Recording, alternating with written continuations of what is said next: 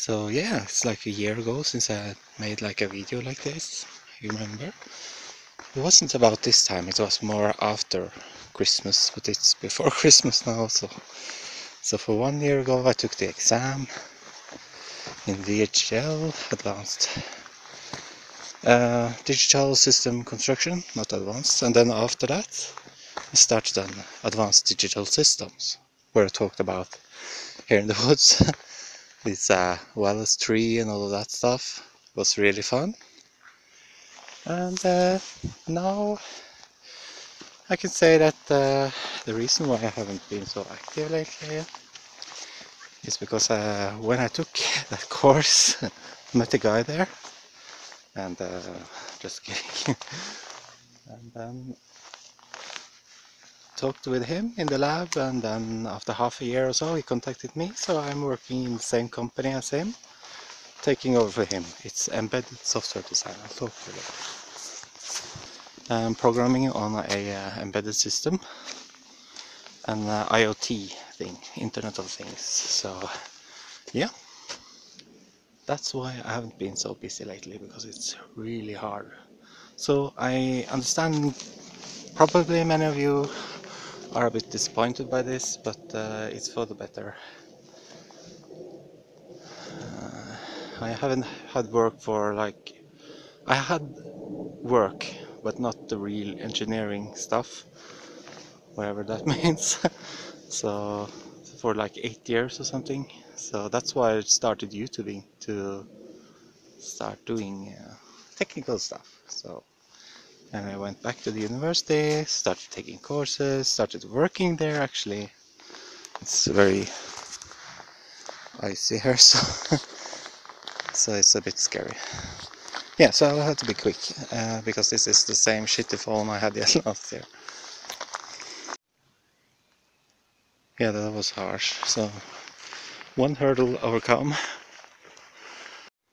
So one thing I've been missing a lot from my videos now is to work on is the VideoPac SDcart. So this is the video is about. And I made a blog posting about this because I didn't want to forget the 3 things or the 3 ways which is possible to do this. By the way, the water is out there. So I'm gonna try this a little bit unconventional way of doing it. Usually those conventional ways doesn't work, but what I'm going to do is I have I'm going to give the finger to say all of these bus transaction things or bus transceiver things. I'm going to take them all away. How am I going to do that? Well, the thing with the VideoPac is that reading from program memory or ROM and reading from RAM and writing from RAM are 3 separate things. And that means we don't have to actually have transceivers for that. So you can just connect everything to the bus, and then we have another problem. We can't have the Arduino control the data bus to the VideoPac. So how am I going to do that? Buffering. So I was looking at buffers and oh my god, so hard. But what I ended up with was just a simple on-off switch on the buffer. So basically when there comes a read from the CPU, it just puts the data from the Arduino out on the bus. So it basically strobes it. Strobing, that's the terminology. So yeah, it's really cool. So, and then I figured out, okay, wow, I'm missing something here. It looks so very clean. Yeah, I was missing, what was I missing again? Yeah, I was missing the room. So I had attached the RAM, but not the room, because we need the computers to start up in the room. And then after the programming, it goes into RAM. So the RAM switches from RAM to room, sort of. As if we are using it only for reading. So, but you can't shift it while the computer is running in it, because then it crashes. So the other idea, which I'm not testing now, is that we have only RAM. For that to work, we need to make the changes while we hold the reset buttons. It's a bit risky, but the Arduino can sense that you hold the reset button, and then you switch the image in the RAM to between menu and program, actually bringing it back to the menu. So when you release it, it boots straight into the menu. And then when you select the program jumps back into the internal room of the VideoPac. And the cool thing about that is that when it's in the internal, it's not accessing anything on the data bus outside the microchip. So that means that we can do all changes while you're in select game mode, because then the CPU is running code inside the chip itself, which is pretty cool, I think. So that's the idea. So when you do select a game from the menu, it jumps into select game, so the user has time to press one of the switches. And then while that's happening, in the background we change the image. So when the game is pressed, it jumps into routine, which selects the game. I'm not completely sure if that works or not, but I'm hoping for the better. But this is not how I'm going to do it anyway. As I said in the beginning, I'm going to have a separate room and a separate RAM, so it's not a big deal. So basically, when it will look a lot the same as the RAM cart from I have forgotten his name, it's too long ago. So it will get one byte at a time from the Arduino and then put it into RAM. And it will do that. And the good thing about that, you don't need address pins on the Arduino. Just increment, just fetch byte per byte and then put it back into the buffer, and then let the CPU fetch it out, then write it back into the RAM. So that's what I said in the very beginning. This is really cool. There's three things that the CPU accesses outside itself in the external.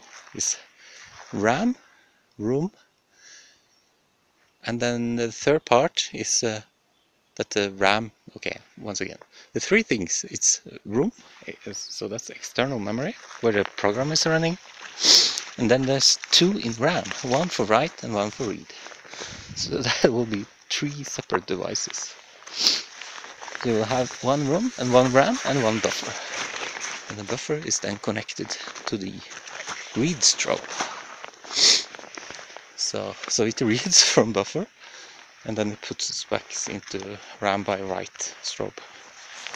So I think that's pretty nice. So we don't have to have all those transceivers. But then comes the question, do we need a lot of control circuitry? Actually, I don't think so, because it's already in the VideoPac mainboard itself. So yeah, so sorry for all the sniffling. I think that was all I was going to say. There's the water, by the way. This is where I was last time when you saw me making that amp amp switch automatic for my dad. So this is the scenario I was talking about. In the menu mode, when this one is running in the menu mode, so we have the menu in here actually. Menu program. And then we have like a multiplexer or something here which controls how these behave, because in one way we want this one on in menu, and when it's in game you want this chip select signal to go to RAM instead. So anyway, so when you are in menu and you select a game, we start reading data here. data comes in here, stops there. So that will be the first byte we read. So this is similar to the RAM card, except when you have the RAM card, you're only reading 1 bit at a time. Here we read 1 byte at a time. So the VideoPac is ready to read it. So it reaches a part of the program where it asks for data from memory. But remember, this read line is now connected to the buffer, not the RAM. So when it reads,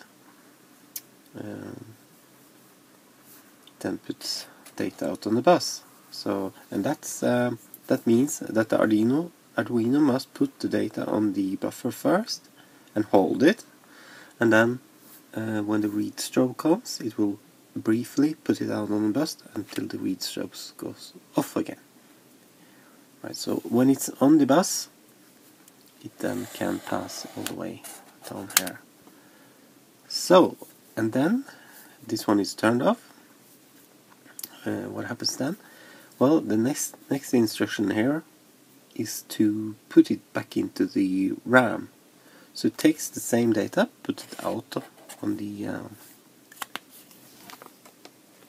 don't know if I have other colors. Let's see. Let's try red. So puts the same data out on the bus again, and then it pulls on the right strobe, and it ends up here. So yeah, so that's the sequence. It also has to set the correct address. So, but that's a part of the program anyway. So yeah, so I think this will be much faster than serial, because now it's okay, it's serial here, but it's really high speed. And now we fetch a byte at a time. Also, we need some handshaking.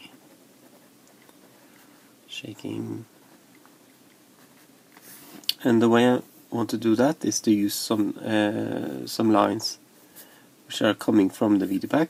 I don't remember exactly now, but we'll look at the schematic. So yeah, so that's how I think it will work. So when it's finished doing all this, and then and its memory has been filled. Yeah, so when it's finished with that, the program here jumps to the internal memory, which is inside here on chip, and therefore this bus is free. So that's great. And the thing we can do now, when we are waiting for the users to press select game, that's you press either enter 0, 1 to 9 or something like that. This one is free, so the program won't crash when we do something.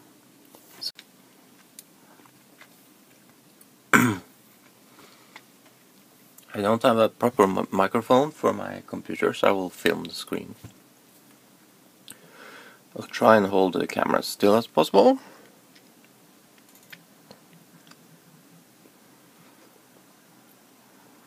So yeah.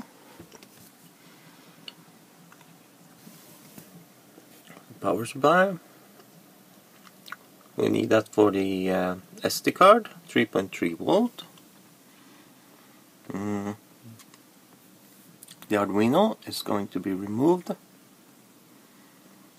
It's basically just a header for the Arduino Mini, but I'm just using it for reference, so we'll remove that. This is Atmega 128,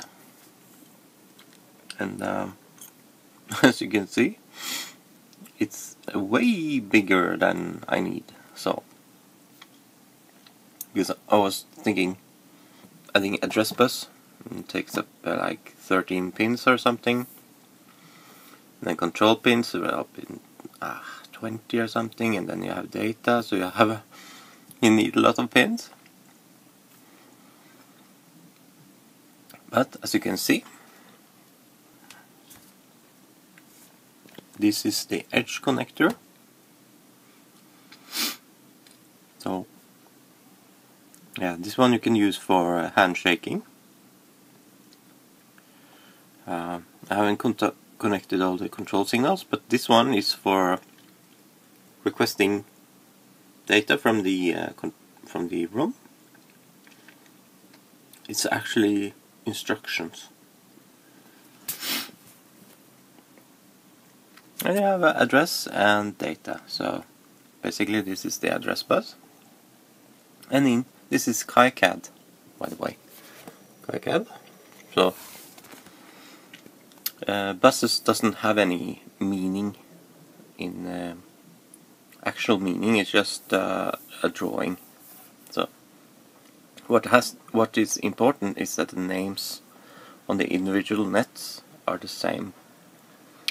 If they are the same, they are connected. So this is just for show. But I like having like that it shows it's a bus. So this is another bus. This is the data bus. B0 to B7. This is a RAM chip. And over here you have the buffer. So 8-bit buffer. And we are going to connect that to chip select, probably. So there's two of them, so you have to figure out how that works. Maybe I need another buffer, such that I can use two chip selects. And this one is a special, and you can switch only these four, or only these four, or both of them individually. But it doesn't have a two chip select function, so we need that because inside the VideoPac, hold on, VideoPac schematic, anyway. What's more annoying than a schematic divided in two JPEGs? So I have connected them together like this. So where is the read line? Here's the read line. Comes over there, and it goes in there, and it also goes up here. And you can see it branches off here into number 3, and it goes up to this chip select. Now you can say the same about this chip select also. So this is the read strobe, chip select inverse, and the chip select not inverted, if I can call it that, is just for selecting the RAM inside the game cartridge, if that exists anyway, but we are going to have that anyway. And you can see this one is number 5, you see also number 3, and just look at it, you can see that it comes in here also, but here it's negated, and over here it's not negated. So the difference is that when this one is high, that means that the game cartridge is selected. When it's low, the RAM is selected. So we need some logic to use this one. So I have to figure out that.